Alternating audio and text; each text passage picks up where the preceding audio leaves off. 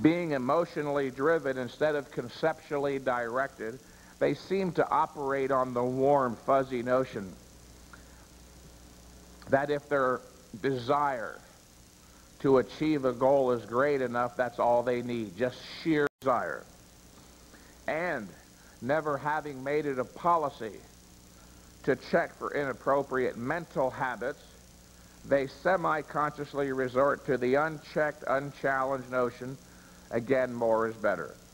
If stated in words, these people's basic attitude would be, I want big muscles so badly. If I persevere and go to the gym slavishly every day, eventually I have to succeed. After all, everything I've heard in the culture, everything I've read suggests that if I'm relentless, if I'm a slave to my art, through sheer dint of unrelenting effort, I will succeed. Which is Arnold Schwarzenegger's favorite concrete-bound concept. Just keep trying, just sweat, don't ever give up, and eventually you'll succeed. You know how many people have failed with that idea? Every failure.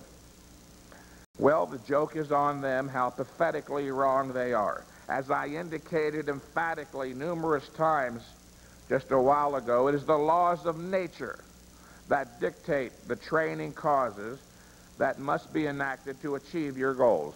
Neither a wish, a whim, a hope, a dream, a wish, or desire is sufficient to cause a muscle mass increase. I don't care how special your mommy thinks you are, how long you pray to God at night,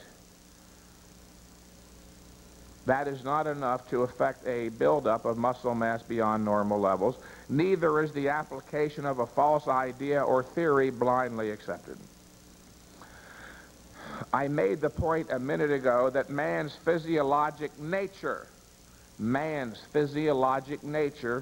demands the imposition of a high-intensity training stress as a first necessary cause, but that it is not sufficient cause to affect the desired result. One of man's specific physiologic characteristics dictates that the training stress must be cautiously regulated in terms of volume and frequency. It is his strictly limited recovery ability. The human being does not possess an infinite capacity for tolerating the exhaustive effects of intense physical stress. In fact, audience, and this is literally true, nothing in the universe is infinite, even the universe itself, including the biochemical reserve of resources that make up recovery ability. This fact is what led Arthur Jones to state, it is only rational to use that which exists in limited supply as economically as possible. Few of us would argue that a high-intensity training stress is an absolute requirement for stimulating growth. The problem most people have, this is important, the problem most people have in fully accepting the theory of high intensity results directly from their failure to grasp the significance of the preceding statement by Arthur Jones. While the principle of intensity must be understood first as the first requisite, for understanding anything else of value about exercise, the fact of a limited recovery ability. Please write the word down, recovery ability. The second most important concept in exercise science after intensity. The fact of a limited recovery ability is the next key concept that must be grasped in the logically interdependent hierarchy of scientific knowledge in exercise physiology. It is only on the basis of knowing that the body has a limited recovery ability that one may understand why the volume and frequency of exercise must be cautiously regulated. Again, once you understand intensity, this is the second most important concept in the entirety of all of exercise science. I realize today, in fact, that the issue of recovery ability has never gained the full attention it deserves, which is why so many of you continue to chronically, grossly overtrain, And for that precise reason, you fail to achieve your bodybuilding goals. In fact, think about it for a second, reflect for a moment. When was the last time any of you saw the term recovery ability used by the bodybuilding orthodoxy in any of those muscle magazines or comic books? As I have stated repeatedly in my books and articles, not only do these people fail to define any of their concepts, but their conceptual range is profoundly limited. They just don't have much knowledge. The average exercise scientist today doesn't even know what recovery ability is. The average exercise scientist today, being the lazy, dumb bastards they are literally, I don't say that with any slightest pause, because they deserve the title, they have never taken any time to do legitimate research. None of them. Not Dr. Kramer, not Dr. Fleck. None of these people have ever done any research. It's all made up. These are total phonies. They stole the idea of doing 60 sets a day from Weider because, as Kramer and Fleck said, that's how all the champions train. Well, that's real scientific. They totally ignore the issue of a limited recovery ability. All of you in here, I presume, have worked out at some point or another. When you're done working out after an hour or two, or even 30 minutes, aren't you tired? Well, that's obvious proof you have a limited recovery ability. But these guys say, no, that doesn't count. They're real geniuses. In fact, it's curious, when I was a kid and saw the thing PhD, I was in awe. I thought, my God, these people are literally godlike. These are the few special people who spend their whole lives in the ivory tower, and they know everything about everything. Now I realize that the other old saying is true. PhD means piled high and deep in bullshit. And it's true. I've met maybe 2 PhDs in my life who literally deserved the title of a doctor of philosophy in his field. Remember, we live in an anti-rational culture. Do you think the field of exercise science would be exempt? No, I would think they'd be among the first to become stupid. The fact that recovery ability is strictly limited leads to a logically warranted conclusion. It is this: that the issue of volume or number of sets, whether you do 1 set or 100 sets, the issue of volume, as I said earlier, is a negative factor, a negative influence, period. Whether you do 1 set or 100 sets, insofar that you do any sets at all, the issue of volume, I'm not speaking metaphorically here, the issue of volume in bodybuilding exercise science is a negative factor. Because for every set you perform, 1 set, 2 sets, 3 sets, for every successive set you perform, there is made a deeper and deeper inroad into the body's limited recovery ability, and that's a negative. Let me explain. In order to understand the concept inroad, audience, you might think of it as the term clearly suggests. Visualize it. What's an inroad? An in into the road, a hole being dug. You do 1 set, you dig a small hole. You do a 2nd set, you dig a deeper hole. A 3rd set, even deeper. That's a negative thing, because the deeper and deeper that hole gets, the deeper the inroad, then that much more of your recovery ability has to be wasted on filling the hole, or recovery we call it, leaving that much less left over for building the mountain on top, the muscle. But of course you have to do at least 1 set to have a workout. Remember how I started this section on volume. I said the issue of volume is a negative factor, period, literally, even 1 set. But of course you have to do at least 1 set to have a workout. Ideally, we could somehow figure out a way to stimulate growth with 0 sets. That way none of your body's recovery ability would be wasted on filling the hole, recovery. It would all be used for overcompensation, building the mountain on top, and you'd grow so damn fast it would stagger the imagination. But of course, as of today, and I'm working on it, I haven't figured out yet how to stimulate growth with 0 sets. On occasion, I have had a phone client ask the question, Mike, would it really make a difference? Hold on a second, I'm missing something here.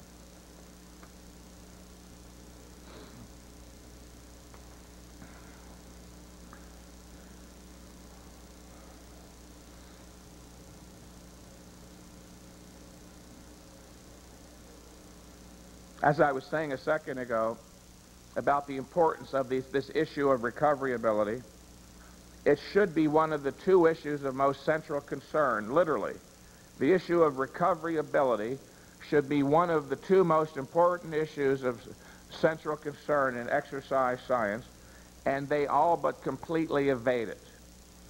In one of the more recent issues of Flex magazine, one of Weider's top champs claimed to perform 45 total sets per workout, which of course amounts to chronic, gross, ridiculous overtraining, which can only be engaged in, by the way, with the help or mitigating influence of nightmarish quantities of steroids, growth hormones, and many of these new other drugs which I can't spell or haven't taken the time how to pronounce.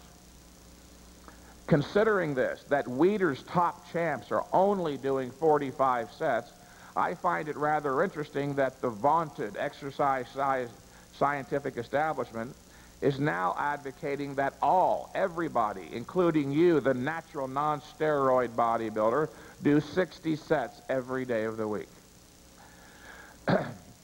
On occasion, I've had a phone client ask, Mike, would it make a difference? Would it really be a mistake to do a second set?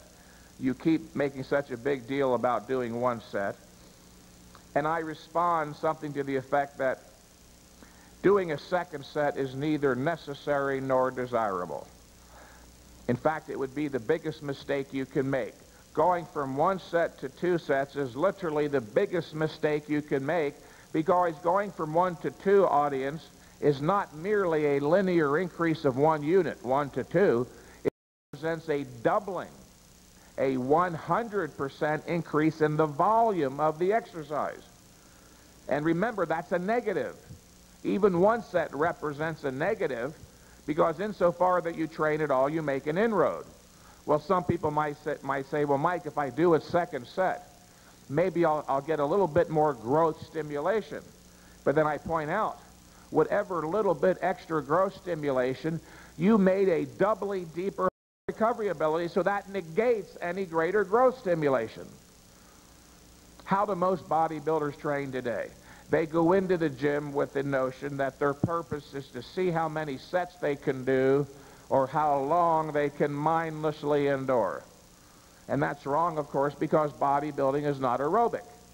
A bodybuilding workout is not an endurance contest. In fact, it used to be when I signed up new clients locally down at Venice, California, by the end of the first workout, my new client would look at his watch and he goes, but God, Mike, that was only 16 minutes. I feel like I can do more. And my stock reply would be, but sir, if I'm to take your statement at face value, I would have it you'd like me to train you until you can't do anymore and you have to leave the gym in an ambulance. The point I'm underscoring here again, audience, is that your purpose as a bodybuilder is not to go into the gym to either prove or improve your endurance, but merely to stimulate growth with one set to failure. Now, if you don't like the standard of notation 1, and I understand this, yes, I'd rather have $100 than $1 too, but we're not talking about economics here. If you don't like the number 1 in this context, look at it this way. Let's say you're doing a set of 10 reps to failure on the pull-downs. You're doing the positive reps slowly under control, putting maximum stress. You're holding it statically for 2 or 3 seconds, and then lowering for several seconds. Do you see where each rep is actually made up of 3 units? The positive, the static, and the negative. Times 10 reps, you really did 30 units of work. If you don't want to call it one set, say, let's do 30 units of work. That'll make you feel a little better. Again, the point I want to make here, even if one extra set might contribute some slighter growth stimulation, which it won't, you also made a 100% greater inroad into recovery ability, making it that much harder to recover from the workout, let alone build a mountain on top of the muscle. I want to discuss now the third fundamental principle of exercise science, ladies and gentlemen, the one relating to frequency of training. The single major cause of your failure to experience meaningful progress as a volume bodybuilder, or possibly even a high-intensity bodybuilder, relates to overtraining. If you think I'm overstating it, or I mention the issue of overtraining too often in my articles, you're mistaken. Considering that overtraining is the major cause of lack of progress, that most bodybuilders fail to achieve their goals because of it, and that the orthodoxy, along with exercise science, has unconscionably evaded the point, I'm actually understating the importance, the role of overtraining. Bodybuilding is not dying because of drug use, but because Weider and the powers that be continue to blindly promulgate the notion that volume overtraining is the best way to proceed, while rarely informing you that their top champs take outrageous, even nightmarish quantities of drugs to help counteract overtraining. I find it curious that the great majority of bodybuilders, knowing that overtraining means something obviously decidedly negative, never look into the issue seriously. Think about it. The term overtraining is always used in a negative context. In fact, try using it as a positive. Try using the term overtraining as positive. You can't do it.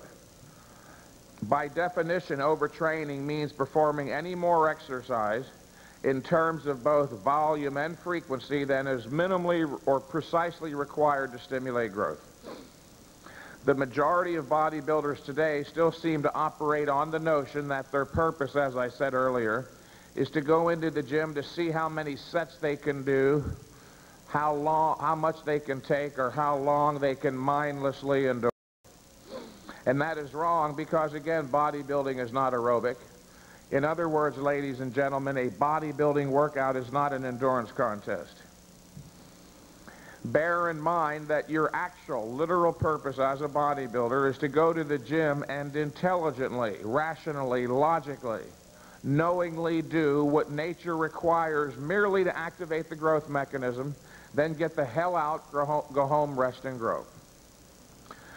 Many bodybuilders today apparently still don't understand that the big picture in bodybuilding is comprised essentially, I emphasize the word essentially, in fact, you might write this down. I'm going to elaborate on this next crucial point for a few minutes. Then we're going to go into an actual outline of a real training program. This is the last crucial point.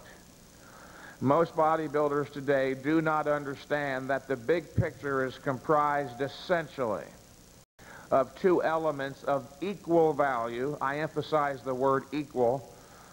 By equal value, I mean literally 50-50, not 60-40, not 70-30, but 50-50. The first element, the first 50% of the big picture, obviously, yes, of course, is the actual workout. Who would deny that? But just as important, the other 50%, not one iota less important than the actual workout, is the rest period between sets. And here's why. The workout, you must understand, does not actually produce, the word is produce. The workout does not produce muscular growth. Remember, the workout is merely what? A stimulus. It stimulates what? The body's growth mechanism into motion. It is the body itself that produces the growth, but only if you leave the body undisturbed by further exercise during a sufficient rest period.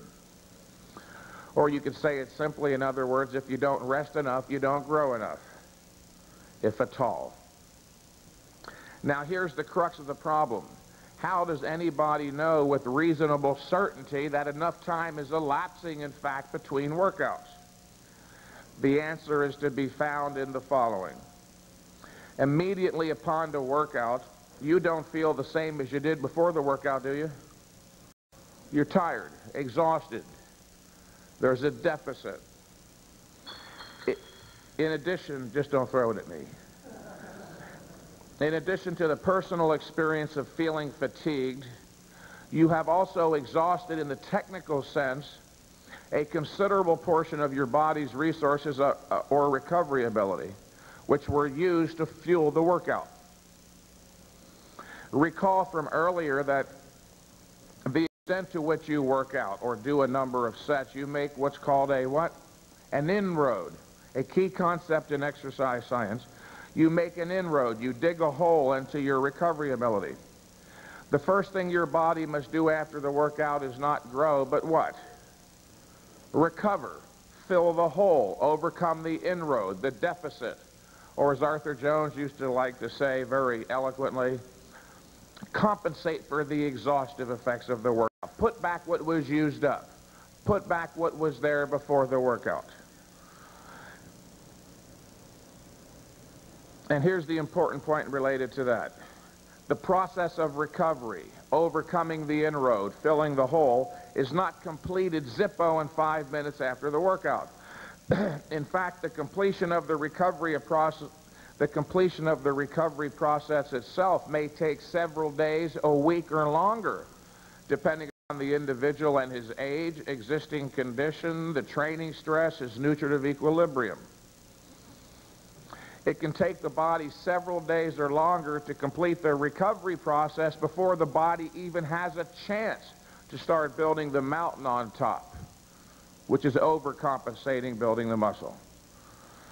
And if you train again before the recovery process is completed, you will short-circuit the growth production process shy of 100 possible units.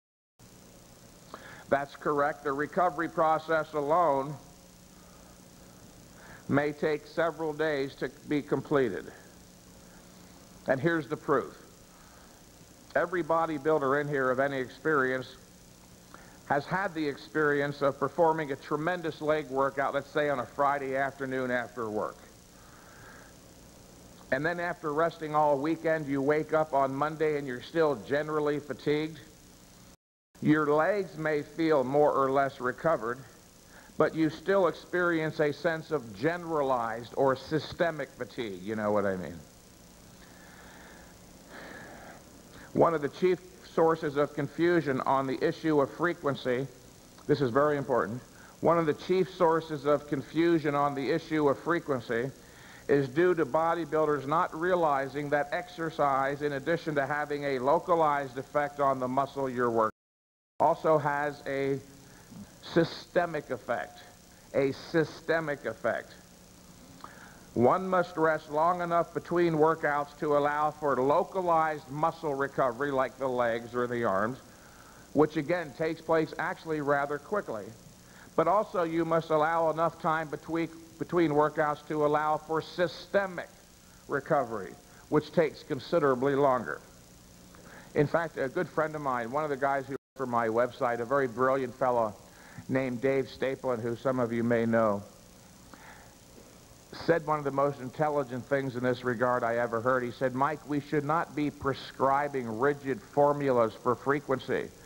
Each client should base his training frequency from his own progress chart. Let's say one workout you go up phenomenally, 55 pounds on the deadlift. Obviously there was a much greater stress on the body. Instead of waiting 7 days, maybe wait 10 days to allow for the greater recovery necessity. If you now recognize that the rest period between workouts is just as important as the actual workout itself, if you accept that premise, that the rest period is just as important, and I assume most of you here do you see where it stands to reason that there must be a perfect or optimum number of days of rest between sets? Just like a number of sets to do. There has to be a perfect frequency, a perfect or optimum number of days of rest between sets. I and many other high-intensity trainers have learned through enormous experience that for the vast majority, training once every 5 to 7 to 10 or even less frequently is literally almost magic compared to any other protocol.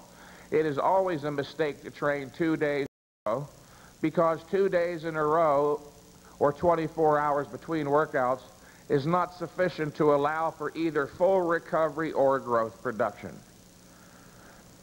And no, absolutely not. Decompensation does not take place. Decompensation you know the term decompensation? We used to use the word atrophy or muscle loss, strength loss. Does not occur after 96 hours of no training. A number of years ago, I asked numerous bodybuilders, including some of the top ones like Dorian Yates, I said to them, hey, have you ever noticed that after a layoff of a week or even 2 or even longer sometimes, that you always come back stronger? And they all responded in effect, you know, Mike, it's kind of odd that you bring that up, but you know, now, yes, that you're making it a point, I always have the same experience. After a week or 2 or even longer off, I come back stronger. Well, if these individuals, if you come back stronger after a layoff, you didn't decompensate. You're stronger. You did the opposite. You overcompensated. So the point here is this. Do not worry. You will not decompensate after 1 to 2 weeks. So therefore, you're not going to decompensate after 4 days. Okay? That's really all I have to say on the issue of frequency. A few words to conclude this theoretical material, then I'll give you an actual training program to at least consider trying. What you have just heard, ladies and gentlemen, was not intended as an exhaustive treatise on the subject of exercise science. More important, of greater practical necessity, is that what I just gave you provides a broad general discussion of the fundamentals, again, the term fundamentals of bodybuilding science, an understanding of which is an absolute requirement for those seeking to lose their confusion and gain a logical perspective on the subject of productive bodybuilding exercise. If you do not fully understand all the issues you heard today, then check your notes, reread them, and reread them, reread them, and reread them, as somebody once said to me, and I know why he emphasized that. Some people think if they read a particular subject and they don't get it on the first reading, you're somehow mentally lacking. That's not true. Even brilliant geniuses have to reread and reread and reread books over and over until they get it. Where concepts are new, don't be afraid. Consult your best friend, the dictionary, and spiral with them. By that I mean connect these new ideas to other related ideas and experiences you have in your subconscious. Before long, you'll have a firm, thorough understanding such that you'll be able to move ahead as a rational, principled, logical bodybuilder and finally achieve the results you always believed impossible, but that you now know to be possible. The following is a concretization. The word is concretization. Everything you just heard was abstract theoretical material. Now we're going to bring all that abstract stuff down to the concrete, the in reality. The following is the ultimate consequence and final practical application of the abstract theory just described. It is the training program, a modified, improved version of the consolidation program listed in my book, Heavy Duty 2, Mind and Body. Many of you who have that book are keenly aware of the consolidation program suggested routine 2. What I'm about to outline for you is a new, improved version of the consolidation program. Before I outline the program, however, I'd like to give you a good idea as to what you might realistically expect in the way of progress. I'll recount the success stories of 2 of my local clients in Marina del Rey, California. The first is a very nice young fella named Andrew Tucker, who has a special visa to live in the U.S. from England. Andrew is an extremely intelligent young man who, at the age of 22, is literally one of the handful of individuals in the world with considerable knowledge doing computer-generated animatography like they did in Jurassic Park. Just a little background material on Andrew. Andrew approached me some time ago complaining of being painfully thin, weighing only 163 pounds at 6 feet. I didn't think he was all that thin, but it did give him some psychological problems. With the program that I'm going to list for you today, where he did only 2 sets per workout once a week, Andrew is now up from 163 pounds to 210, and within 4.5 months. And his deadlift went from 170 to 380 in the same period. Not long after Andrew signed with me, another young fellow, John Kulikoff, one of my favorite clients, approached me also complaining of being painfully thin, which in this case he really was painfully thin. In fact, before his first workout, John and I sat down together alone to the side, where he confided in me that for his entire life he suffered enormous psychological complexes being so thin. He had tried every type of program, the Weider program with Mentzer and the Cybex program with Weider's program. He tried everything you can imagine. Couldn't gain any muscle. He came to me and said, "Mike, you're my last resort." He was so thin, the type of guy you used to joke about in the locker room, you know, "I hate to see this guy stand over the shower drain. We might lose him." He really was very thin. Within 3 months, using the program I'm going to list for you today, John went from 147 pounds at 6'1", until now he weighs just shy of 175, with his deadlift going from 165 to 345, and he's well on his way to reaching his ultimate goal of 200 pounds. He will never again suffer the problems associated with being terribly thin and only training once every 7 days for the past 3.5 months. Now, make no mistake, what I just explained to you, these gains are not otherworldly. They represent the norm that to be expected when utilizing a properly conducted high-intensity training program. Of course, not every one of you in here will gain that well, although many will. Some of you will gain even more, with a genetically bereft, perhaps not doing quite so well. For those of you who find stories such as these inspirational, you might check out my website at www.mikementzer.com. A number of these success stories have with them the phone numbers of the individuals listed, so you can call them and check for authenticity. None of this is lies. If you know nothing about high-intensity training and you hear it's possible to gain 25 pounds in 3 months and almost double your deadlift, it may sound impossible, but it's because you're ignorant at this point. But you don't have to remain ignorant. The following routine, the program you're here listed, is, at least from one perspective, the literal perfect bodybuilding program. If you keep in mind this one thing, that the ideal situation is to be able to stimulate all of the major muscles of the body with the least amount of exercise possible, which is 1 set. Now, I'm not going to ask you to do but 1 set. Let me explain. Bearing in mind all the while that, as I stated earlier, the issue of volume, number of sets, is a negative factor, period. Keep that in mind as you hear this. You will perform 2 different workouts referred to as workout A and workout B. You will do 1 workout a week. So if you start on a Saturday, for instance, doesn't have to be a Saturday, with workout A, you wouldn't perform workout B until the next Saturday.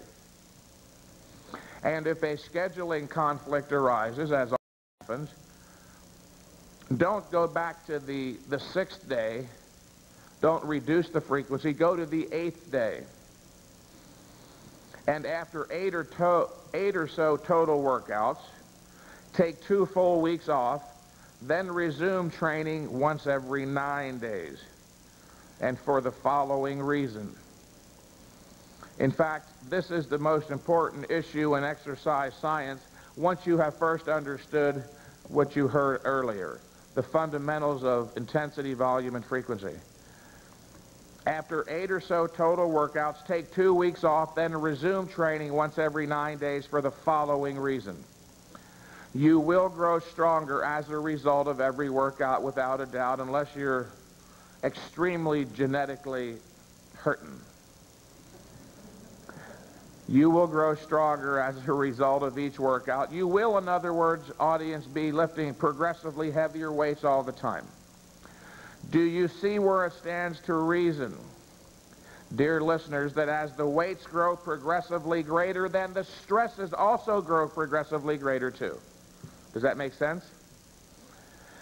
If you don't do something to compensate for the ever-growing stress, the stresses will reach a critical point such that they constitute overtraining.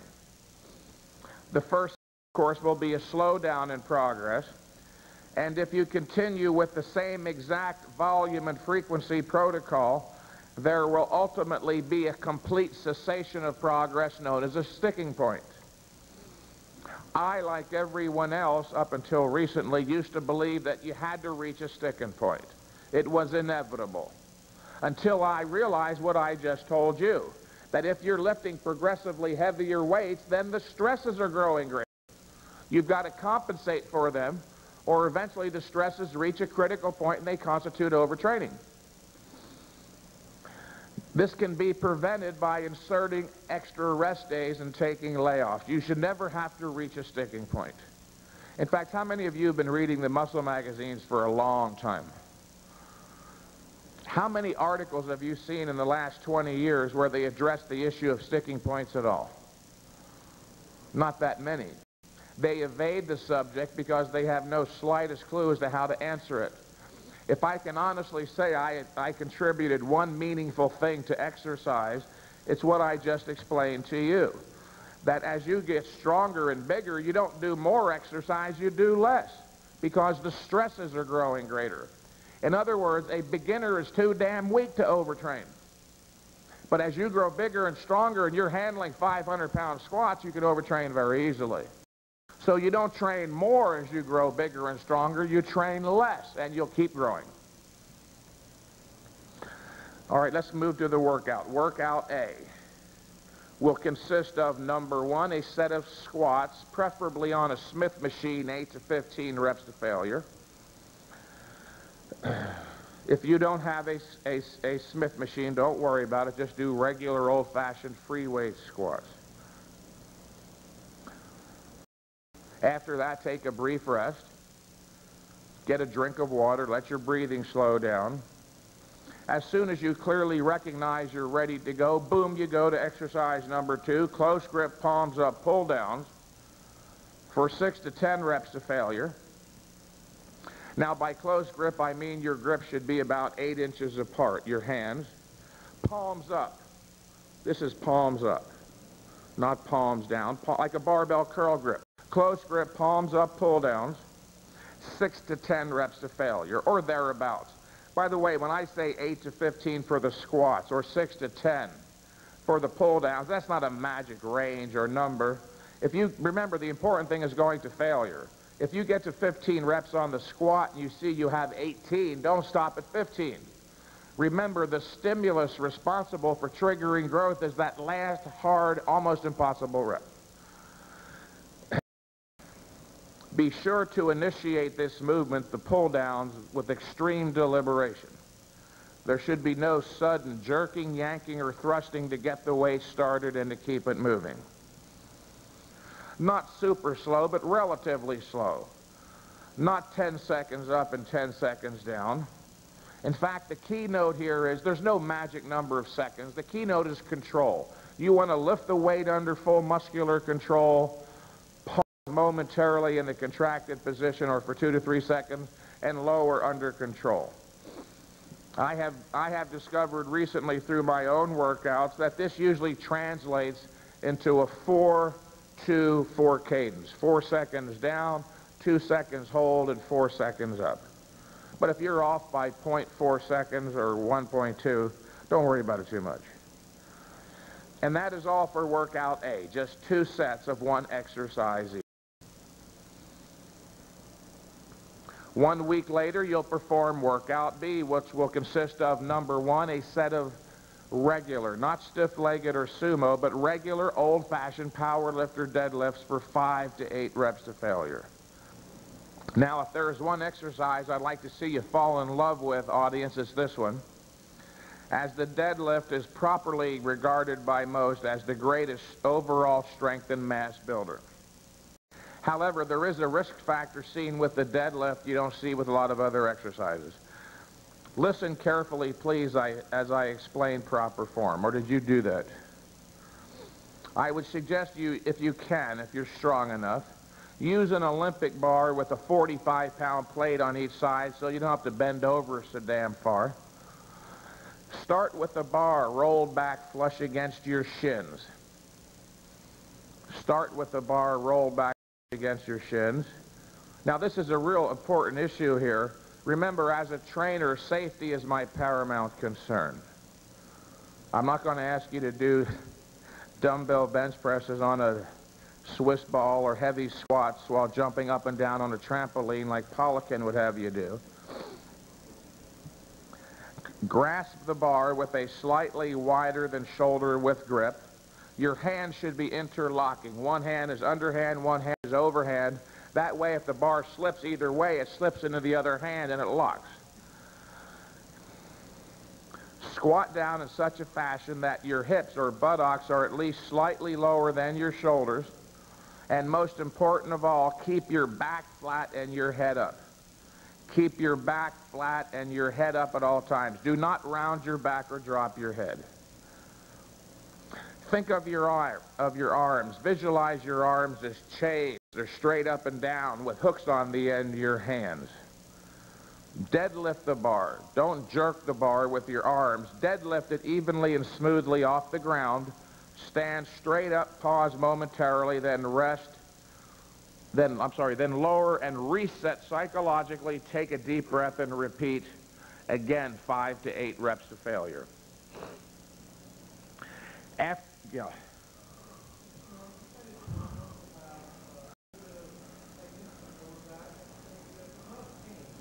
Yeah, you're pumped. It pumps the lower back. Yes, as long as you don't, if you experience any slightest tweaking or your doubt about the sensation, it might be pain, check it out. Get it checked out.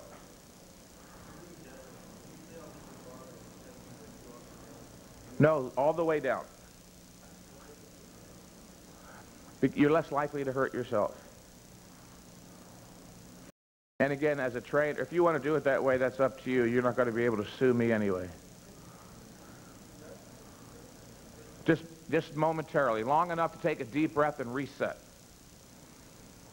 After the deadlifts, take a brief 1 or 2 minute rest, then proceed to dips.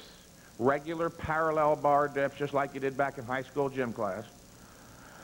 Do the dips like the pull downs under full strict muscular control for 6 to 10 reps. If you can do more than 10 reps, as I rather suspect most of you can do, add weight. I meant to emphasize the dip. Think of the dip as the upper body squat. You cannot beat it. It is the best pec exercise in the world, the best shoulder and tricep exercise. If you don't have access to one or you can't do dips, try incline presses.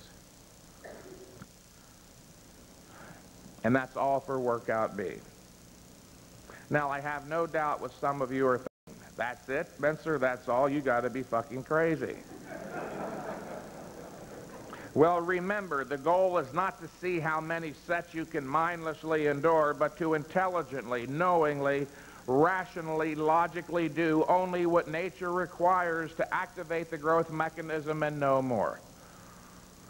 Yes, there are hundreds of exercises you could do, but where do you draw the line?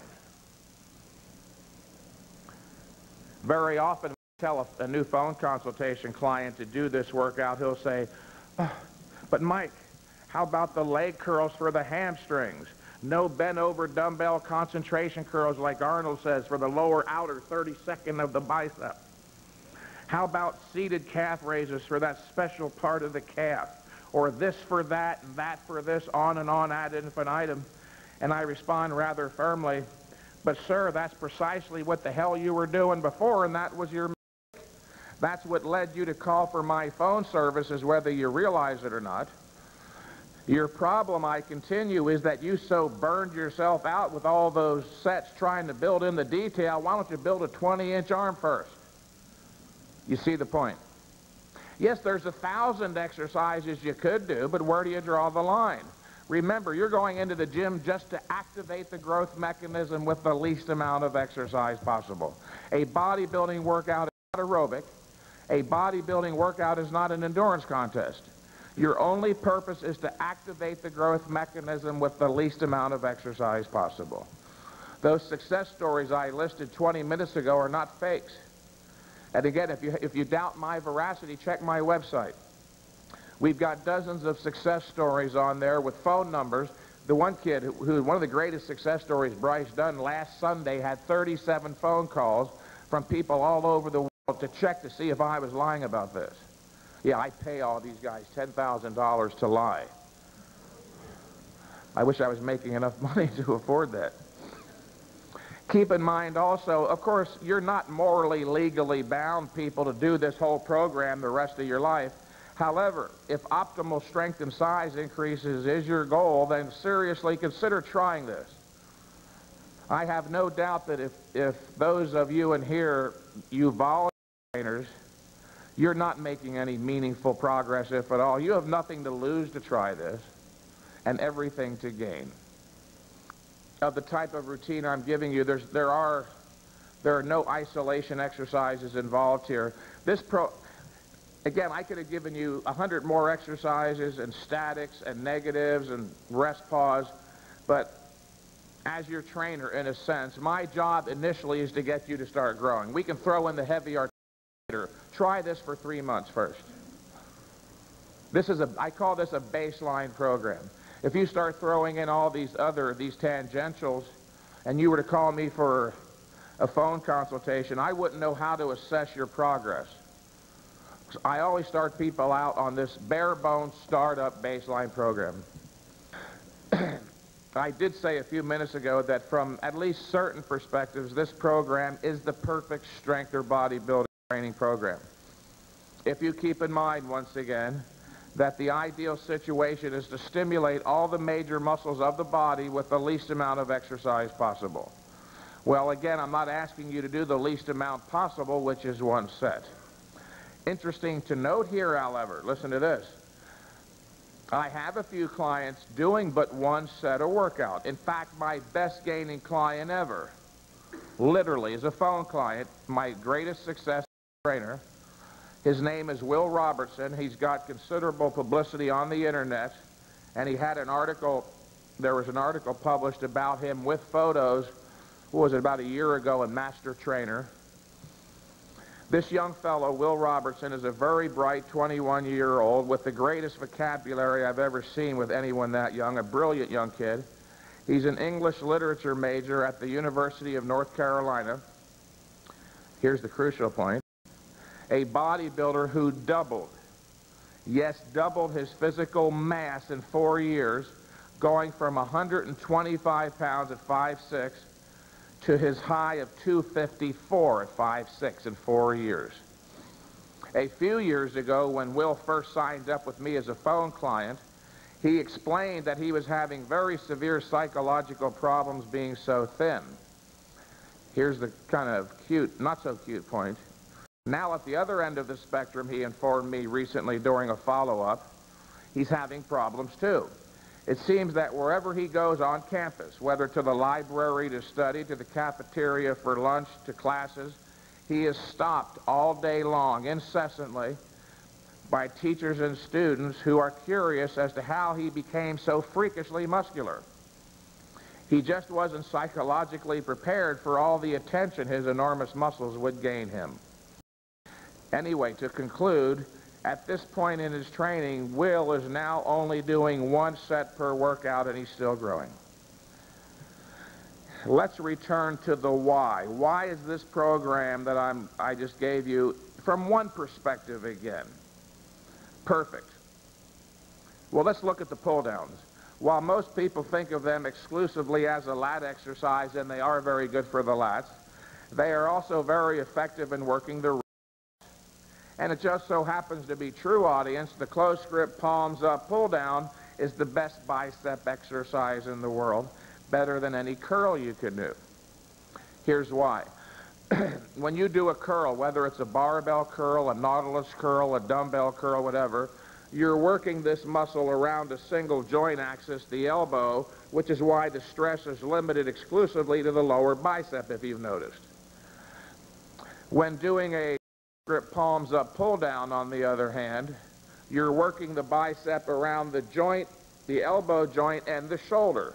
The muscle is contracting more uniformly from both ends. And the dips. Again, I said think of the dips as the upper body squat. Dips are by far, without a doubt, they're unparalleled. They are the best exercise for pecs, delts, and triceps. Did any of you happen to watch the Olympics from Atlanta a couple summers ago on sports? There were 3 Americans who worked the parallel bars, you may recall, 3 American gymnasts who worked the parallel bars that possessed pecs, shoulders, and arms like those of an advanced bodybuilder, literally. Not just, kind of beginning bodybuilders, but advanced bodybuilders. One of my recent phone clients happens to be deeply involved in the world of gymnastics, and he knows those 3. He told me that people ask them all the time if they lift weights, and they don't. They develop those big upper bodies doing dips. And then just last Sunday, I happened to tune in, literally by accident, to ABC Wide World of Sports and a gymnastics competition. At one point, they did a close-up of Ivan Ivankov. Have you ever heard of him? Incredibly heavily muscled guy. As he was putting chalk on his hand in preparation for the overhead horizontal bar where you do chin-ups mostly. As he supinated the palm of his right hand to put on the chalk, his bicep isolated and popped out. It looked as big and even more defined as most advanced, even professional bodybuilders. The point here is that this program will stimulate strength and size increases in all of your major muscles. My suggestion is that you do the workout regimen for at least 6 months in order to maximize your body's anabolic process. Yes, I know there's 1,000 exercises you could do, but you got to draw the line somewhere at the least amount possible. A few final points on the program. Don't make the mistake of gauging or evaluating the success of any one of these workouts based on pump or soreness. They are not important.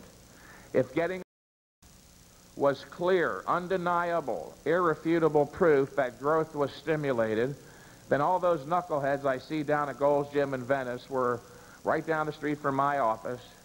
They're not all knuckleheads. Some are in the process of learning, but these guys who continue to evade the truth and make the same mistake for 20 years are knuckleheads. These guys would have 39-inch arms by now because they've been getting pumped every day, twice a day, even 3 times a day for years. The pump, obviously, of course, is only temporary. I like it myself, but you're lucky if it lasts only 20 minutes. The main point is this. You won't know that any one of these workouts was a successful workout until the next time you do that workout. That is an important point, by the way. You should want to know that every workout was a successful workout. I'm still amazed at how many people are willing to train months and literally even years and years with little or no progress. I personally will not tolerate one workout without lack of progress or with lack of progress. If I see there's no progress, I stop, analyze what I'm doing, and make the appropriate changes. As I tell my phone clients, look, there's a reason for everything in this world, including lack of bodybuilding progress, and the number of possible explanations is not infinite. Go to the fundamentals. Either training intensely enough, and or you're doing too many sets, and or too many workouts. There's no other possibility other than you might be suffering from some undiagnosed disease like AIDS or whatever. And that's a possibility in this day and age. If you are growing stronger, every workout, obviously a positive change is taking place in your muscle. That's how you gauge the success of these workouts. Not by pump or soreness, but the next out if you're stronger. Didn't something positive happen? So the point here is keep a training journal. Record the date of each workout. List your body weight at the beginning. Enumerate the exercises. List the amount of weight. And accurately record the number of reps, please, because even a 1 rep increase can be significant. You will grow stronger each and every workout from the program listed, and you will grow larger too, but only if you are obtaining adequate nutrition. Keep in mind the guiding principle: get a well-balanced diet. A well-balanced diet consists of 60% carbohydrates, 25% protein, and 15% fats. All these other ratios you've been reading about lately come from not reputable nutritional scientists, but food faddists and nutritional mythologists. A 60-25 is a well-balanced diet. You've heard of the 4 basic food groups: cereals and grains, fruits and vegetables, meat, fish, poultry, milk. If you get your daily, in fact, I just realized this 6 months ago, if you're getting a well-balanced diet, if you're obtaining your daily complement of the 4 basic food groups, you have a 60-25-15 ratio. Remember, muscle is not mostly protein, it's mostly water. Now look at the word carbohydrate. The suffix hydrate means water. As you probably all know, the carbohydrate stores in the muscle becomes a chain of sugar molecules called glycogen. And every gram of glycogen stored in the muscle chemically bonds with and holds 3 grams of water. When you go lower than 60% carbohydrates on a high-intensity program, you're going to burn the glycogen out of the muscle, not restore it, and the water that was chemically bonded will leave the muscle too, and the muscle becomes flat, flaccid, and dehydrated. And if you stay on it long enough, you'll actually go into muscle catabolism. Your muscle will actually break down, go to the liver, and through a very complicated process called gluconeogenesis, will turn your own body's protein into sugar. So sugar ain't the bogeyman it's been made out to be. It should predominate in a well-balanced diet. You can optimize.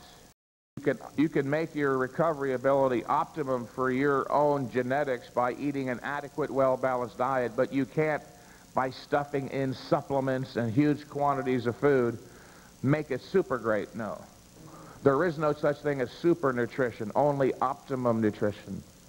Your body can only utilize so much nutrients. Any excess will either be excreted or turned to fat. All right, thank you very much again for coming out on a Saturday.